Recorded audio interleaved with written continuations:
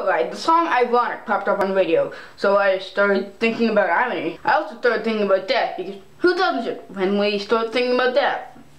That's just me? Okay, moving on. So here it is, the top 10 ironic ways people have died. Jimmy Heselden, the owner of the Segway company, was testing out a new model on his grounds in 2010. He drove straight off a cliff into a river. He died. If only he were the owner of the Sea-Doo jet ski company. In 2014, a plane crashed into Wichita's Mid-Continent Airport. More specifically, the building used to train pilots to fly planes. 3 people using the plane simulator died in an actual plane crash. Mel Ignato murdered a woman in 1988 by binding her to a glass coffee table and beating her to death. In 2008, he tripped and fell on a glass coffee table, cutting himself.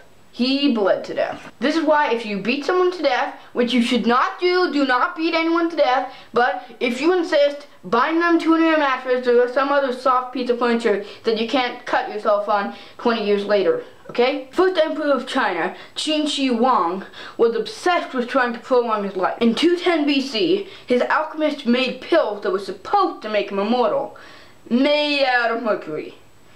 He died. The belief that mercury made you live longer was actually fairly common in ancient China. What if something we think makes us live longer now is actually killing us? I am never eating nuts again. In 1911, Bobby Leach went over Niagara Falls' 180-foot drop with minor injuries. 15 years later, he tripped and fell 4 feet, breaking his leg.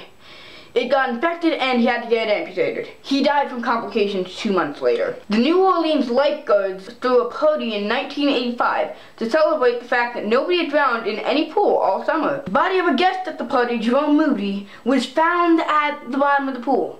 There were 4 lifeguards on duty, and almost 200 lifeguards attending the party. How does someone drowning go unnoticed? Whoa, this dude's drowning! I'm off duty. Li Si, the chancellor of the Qin dynasty in 300 BC, created the 5 panes execution method. First, the victim's forehead would be branded. Then their nose would be cut off. Then their feet were cut off. Then he was castrated. Then they were executed. Following Qin Shi Huang's death, Li Si was executed under this very method. I bet his last thoughts were, why did I make such a painful execution method? No wait, scratch that. They were probably, ow, ow, ow. People who eat healthy usually live longer than average. Usually. In 1974, Basil Brown died from drinking carrot juice, a gallon a day, for 10 days. He ended up with severe vitamin A poisoning and orange skin. He died from trying to be healthy. This is why I only drink iced tea. Oh wait, you can get kidney failure from that. Never mind. Convicted murderer Michael Anderson Godwin was awaiting the electric chair in 1985. Before his sentence could be carried out, however, he tried to fix his headphones by biting the cord on a metal toilet. Needless to say, he was electrocuted. What a responsible prisoner, executing himself. Virgilia Mukhamedyanov was declared dead of a heart attack in 2011, but she was not dead. She woke up to mourning relatives filing past her coffin and was shocked. So shocked, in fact, that she died of a heart attack.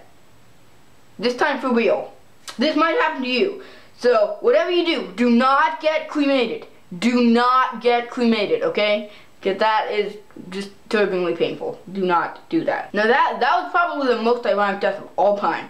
Like, the only death more ironic would be if I died while making this video. Anyways, be sure to like, comment, and sub.